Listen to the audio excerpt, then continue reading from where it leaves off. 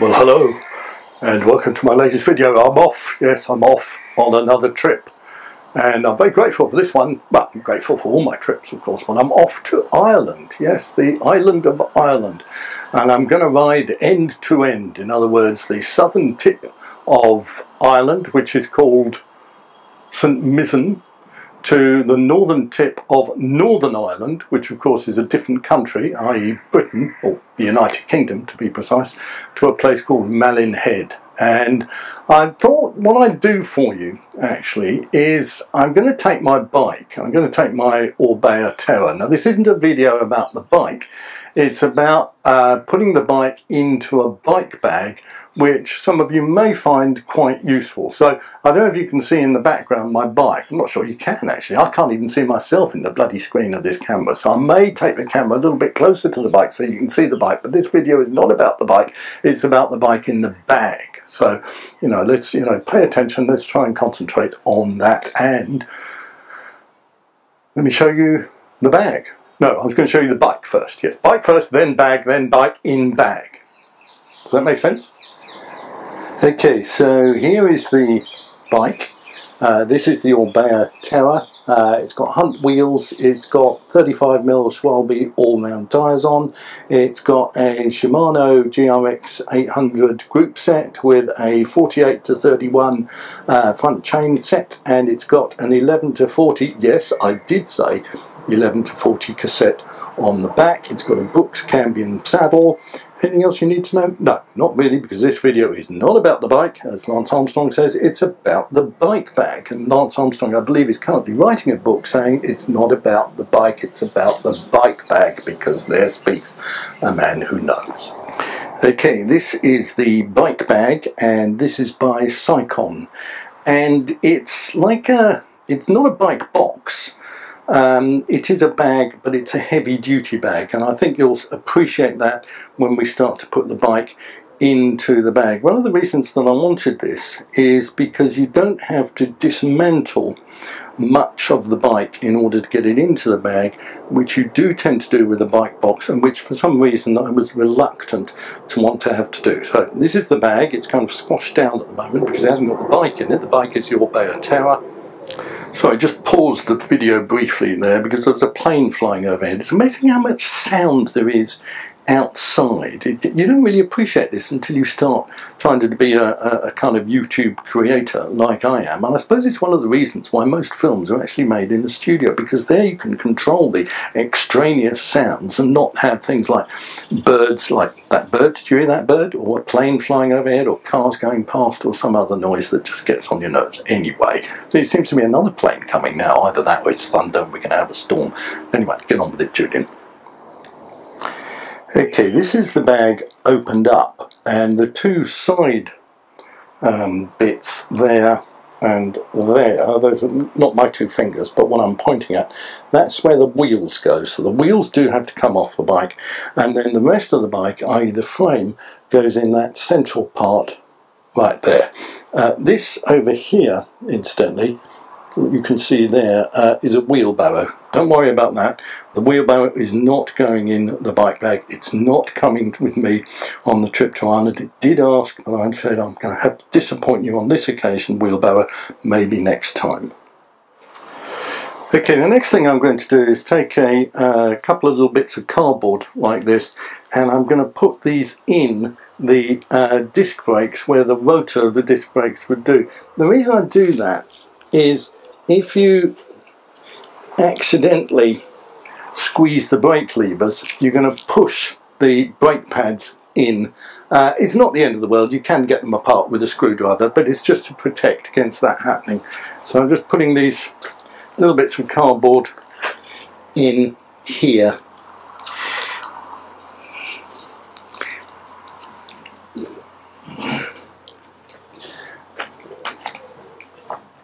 You can incidentally get proper kind of plastic things. I think Rafa do a version which are about 99 quid, but it's not really necessary. Cardboard fulfills the same purpose, a little bit cheaper than Rafa.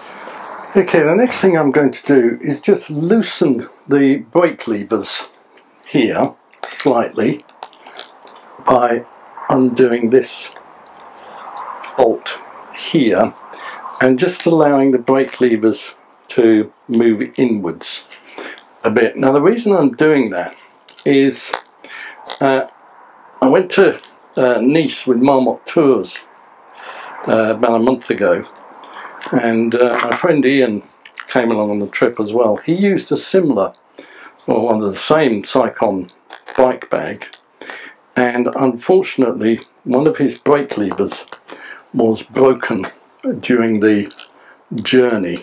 Now I must say I've never had that problem. In fact, I've never had any problems while travelling with the Scicon bike bag, but because of his experience I'm moving the brake levers inwards and I'm going to protect them with some bubble wrap.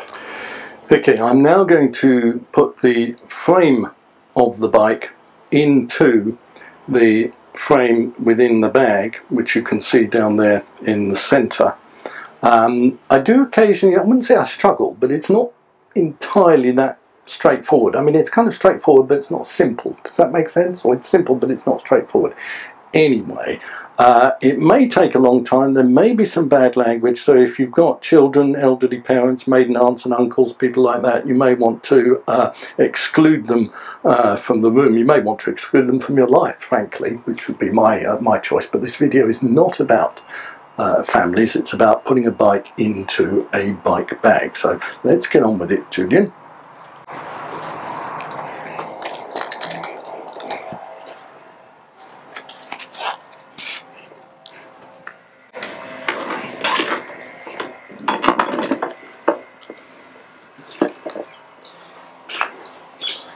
I'm going to start with the front because that's got the kind of removable or the movable bit. So I've moved that out.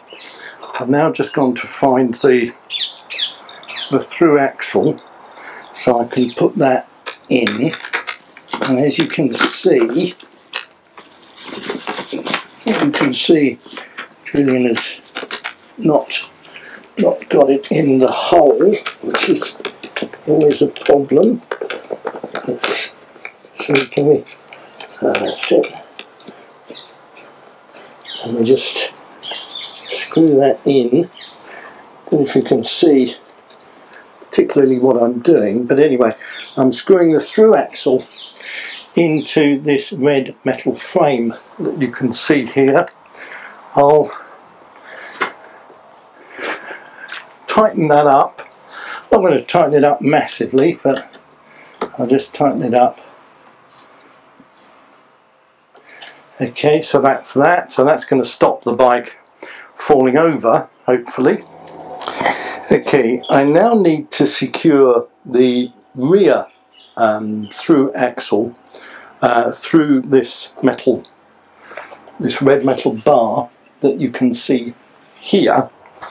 And then I have to protect the derailleur and so forth. That is probably the most complicated part of the whole process, so let's see if we can manage that. Okay, I've got my through axle ready.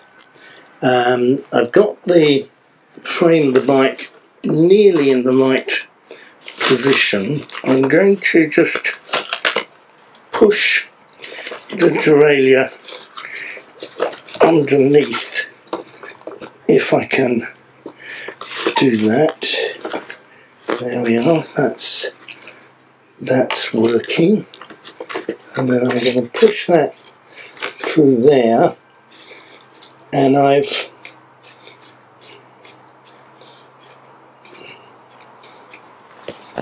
tightened that up. I'll just get my 6mm Allen key,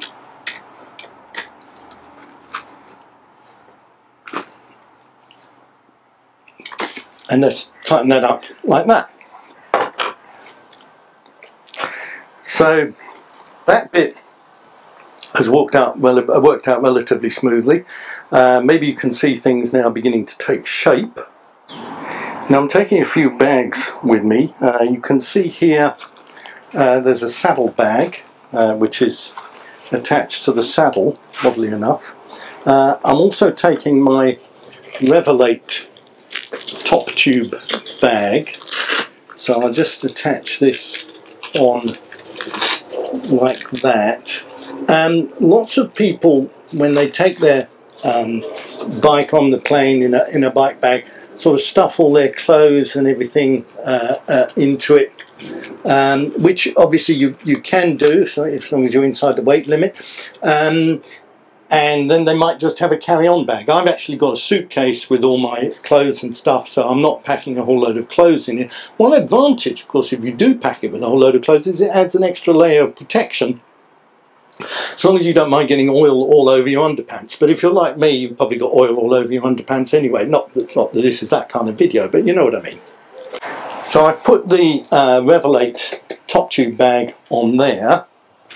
I'm also going to put my Cordell handlebar bag on, so that goes on here.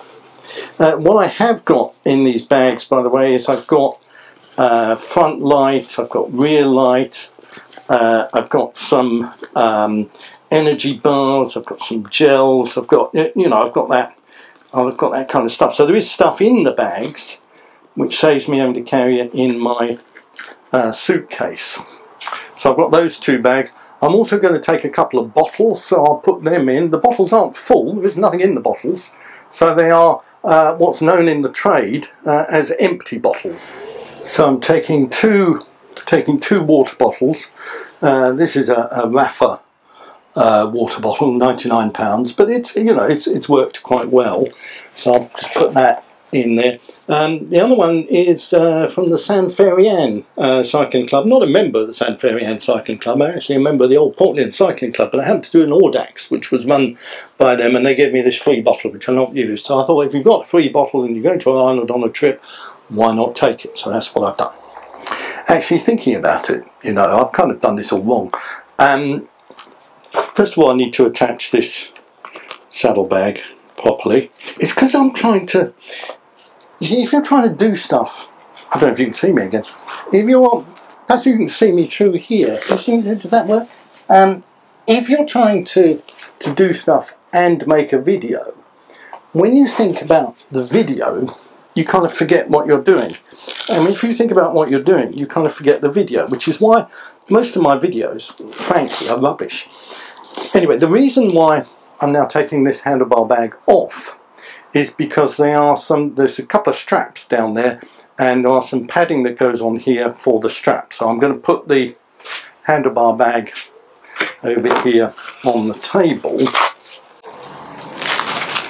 I'm just going to show you where these handlebar protectors go. So I'm just going to wrap them around there. They secure with this Velcro strap. Velcro, incidentally, was invented by my great-grandfather, whose name was Velcro, oddly enough. That was his first name. Didn't have a second name in those days. So that goes on there.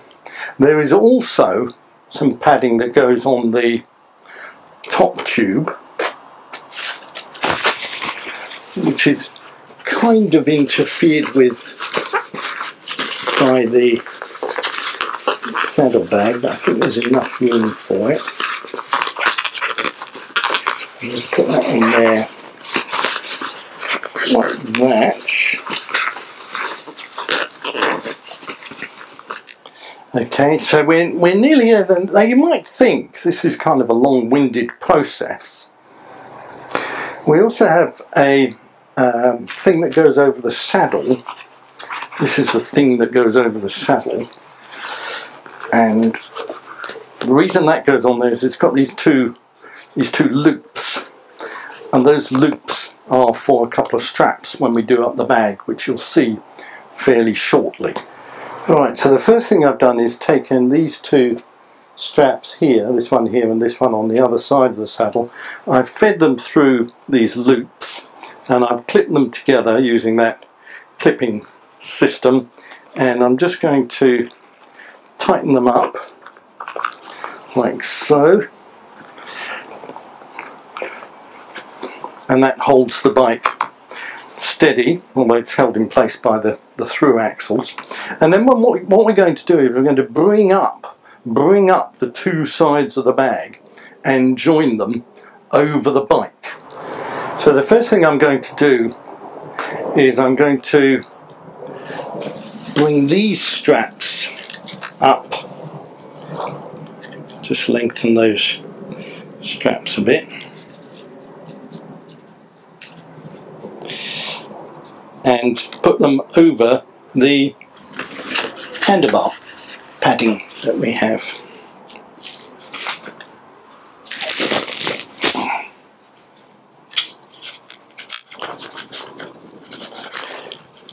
Tighten them up again.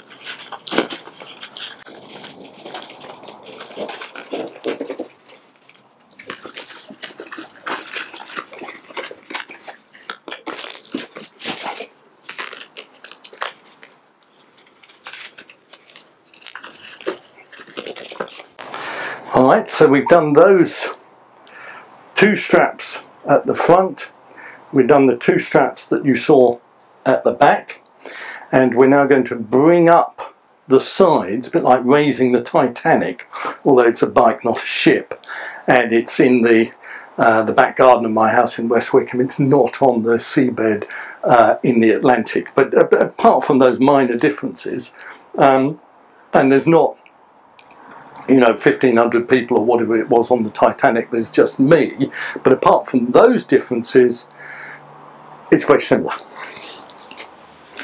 Now this is a task, I'll be honest, that is more easily done. This is a task, I'll be honest, this is a task that is more easily done with two people, but I'm going to see if I can manage it. I have managed it, you know.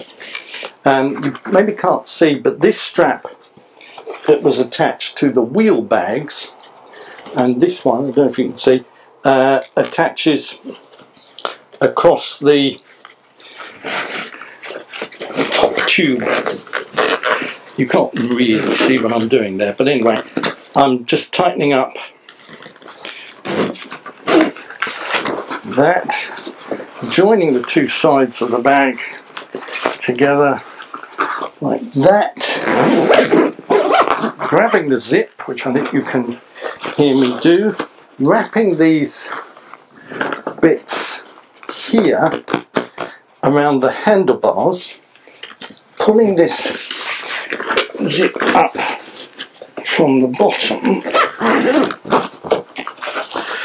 What can be quite difficult, actually, let me just pull this around this way. What can be quite difficult is pulling this final part of the zip up, because, well, that's managed it, because it's quite hard.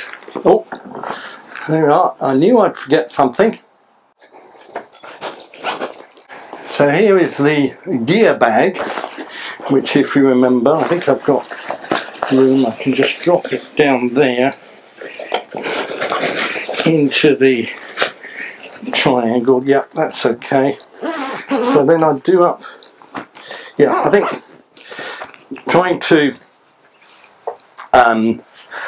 do up the zip can be quite awkward because you haven't really got anything to hold on to. Anyway, I managed to do up the zip, and there we have it. So there you have it. This is the Scicon Aero Comfort Road 3 TSA bike bag, and it moves very easily like this. I believe Chris Froome has got one of these bags. In fact, they are quite widely used within the pro peloton. This padding around the sides here, and I might just check actually that the padding that is, there is padding within the bag, that it has fulfilled its purpose. Yeah, I think it has.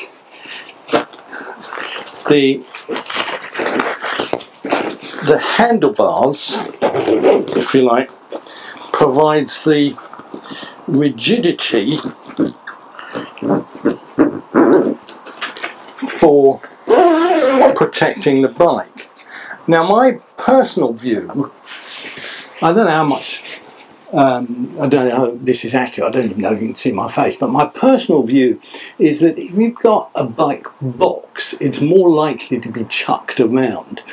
Whereas this thing, which is clearly a bag, they might perhaps, and I'm talking about baggage handlers, and I make no criticism of baggage handlers, by the way, you know, they've got a job to do, they've got very little time to do it, they're not paid very much money, you know, I'm not making any criticisms at all of baggage handlers, I'm simply talking about the situation that they're in.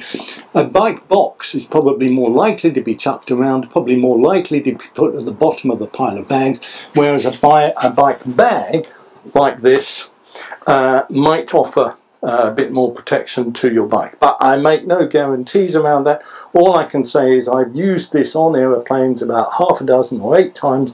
I haven't had a problem. I should say that my mate Ian did have a problem, but I know plenty of people who've got these bike bags and they're quite happy with them. There is incidentally a useful thing to pull here.